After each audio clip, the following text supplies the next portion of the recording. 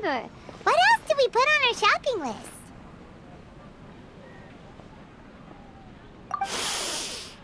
Oh, what a mouth-watering smell. Paimon would know the aroma of biryani anywhere. Let's go get some. We can still add it to the list. Well, if it isn't the Traveler and Paimon. Wasn't expecting to see you here. Hello there. Oh, it's been quite a while. Huh. So you two are still hanging out together. Dehya, didn't you say last time that you were gonna head back to the desert? I said I was going to resign from being her bodyguard, not that our friendship was over. We're still the best of friends. The Homayanis also still post jobs from time to time. Their pay is always generous, so me and the other mercs never pass them up. I told Dehya to just stay at our place when she took one of those jobs a few days ago. My parents were delighted. They even said that it always felt like we were missing someone whenever Dehya wasn't around. That sounds like something they would say, all right. They're always so welcoming. Anyway, the job is already taken care of, so I was gonna head back to the brigade as soon as I finished a little shopping. But the master kept insisting, and I ended up staying for another day. You can stay for as many days as you want, Dehya.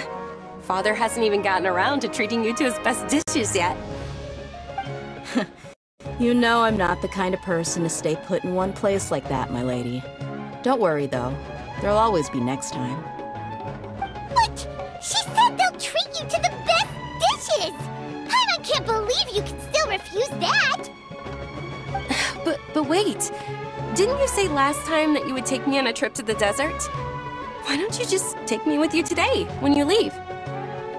There are so many places I still haven't visited yet. I'm sorry, my lady, but no can do. There's still a few things I need to take care of back at the brigade. Besides, the desert hasn't exactly been the most peaceful place lately. Oh, come on. Not this again. That's also what you said last time and the time before that. I know, I'm sorry. Just give me some more time, and I promise I'll plan the best trip ever for you. All right, fine. To be perfectly honest, it's not that I wanted to go, it's more like I feel like something is off about you lately. Ever since you first set foot on the estate a few days ago, you've been acting anxious and even paranoid. Have you been delaying our trip because you've run into some kind of trouble? Nah, are you kidding? You're worrying too much. Would you swear on that? Friends shouldn't lie to each other, you know. I wouldn't pry any further if you're willing to swear on what you just said. But if something really is bothering you, then just tell me. You know I'll help you however I can. Oh, looks like Dunyarzad was onto something. You're too perceptive, my lady. Seems I can't hide anything from you. I just thought that nothing good could come out of telling you about the messy happenings of mercenaries. Knowing too much only leads to more trouble. Mercenary life is a dog-eat-dog world where Mora reigns supreme. Everything operates on a completely different set of rules. That doesn't change anything about what I just said, though. We're still friends, and I can only support you if I understand what's bothering you. My lady, you're not gonna stop until you drag it out of me, are ya? All right, I'll share what I know. Let's go somewhere else first. This isn't exactly the best place for a discussion. Okay, let's talk here. Just try not to draw any extra attention. As you may already know, the Eremites have both a lot of mercenaries and a complex organizational structure. Many mercs are no different than me, just going around looking for jobs to earn some mora. My brigade is called the Blazing Beasts. We're not a large group, but every member is loyal and brave. However, not all Eremite brigades are like mine. Some are willing to cross all kinds of lines for the sake of mora. The most notorious is a faction known as Deshret's Relics. Deshret's relics? Judging from the name, they must really look up to... Yep, you got it. I've heard that you've already crossed paths with Ain al-Akmar. They're one of the groups under the Relic's banner. Oh, you mean the group that tried to sell us the Divine Knowledge Capsule? Yeah, they weren't friendly at all. Deshret's Relics is composed of many smaller brigades like Ain al-Akmar. The Relic's headquarters issues orders to all brigades under his control. On any other day, I would want nothing to do with them. Unfortunately, though, the brigade that's stirring up trouble now is none other than Dehya al-Akmar. Dehya? I think it means beard or something. Believe me, it's a really stupid name. I found it insufferable for years. Anyway, the real issue is that Dehya al-Akmar is led by my father, Kusela. Say what now? I think I'm starting to understand your anxiety now. But what did they do? I won't go into details, my lady, but they've been involved in a lot of violent incidents. We're talking hundreds. Hundreds? Yep. The scenes tend to be quite gruesome, too. They strip the victims of all their valuables before murdering them. Not only have they targeted merchant caravans and ordinary citizens, but other mercenary brigades as well. That's beyond terrible. They won't even spare their own kind. I don't know how Deshret's Relic sees it. All I do know is that Dehya al-Akmar has become more and more aggressive over the last few years. If I don't do something about them, then even my brigade or the people of Aru village could become their next target.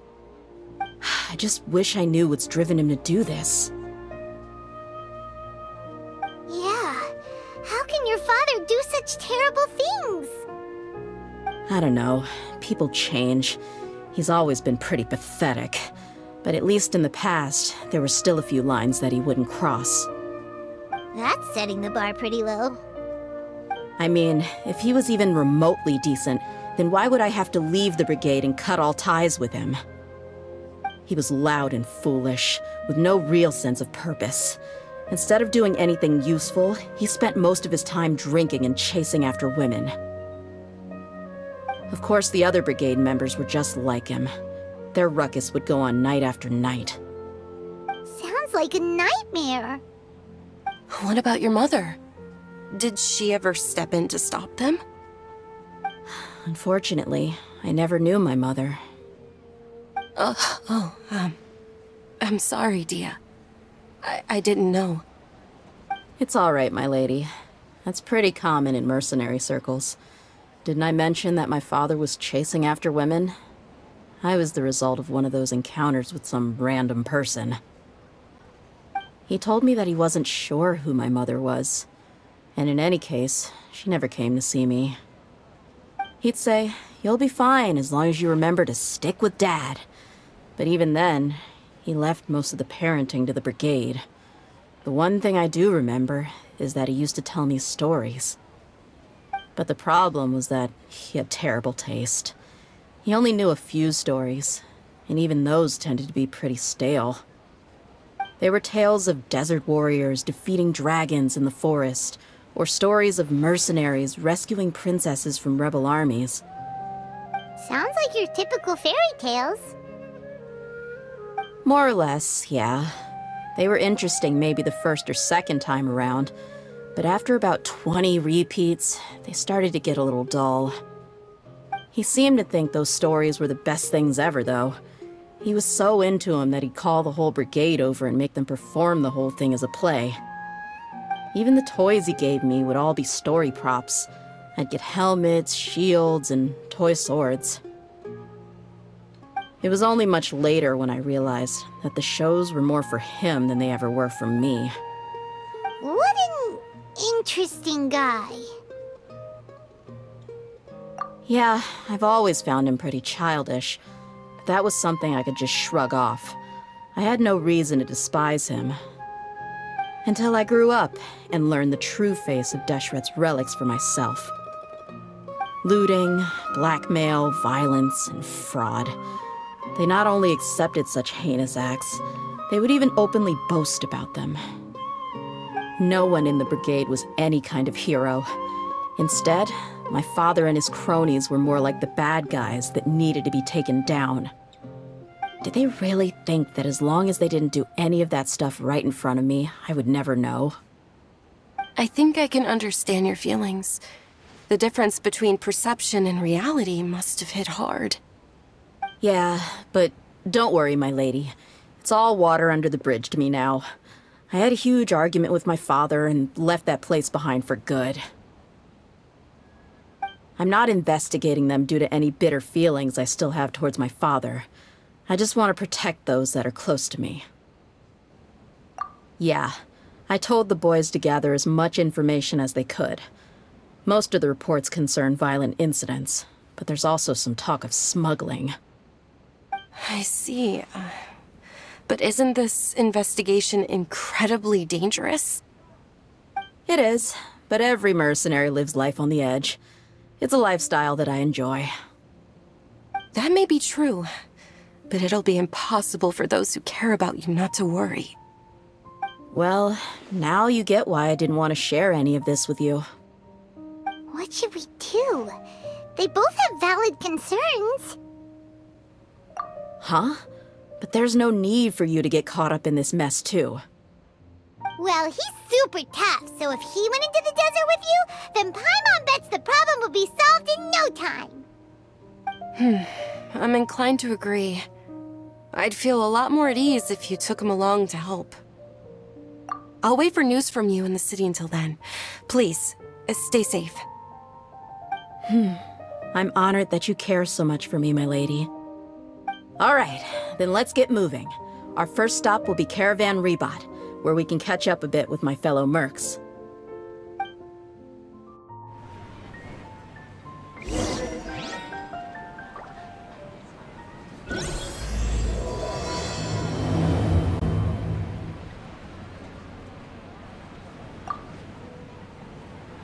Please be careful. I'll stay in the city and wait for news from you. Just don't do anything reckless, all right?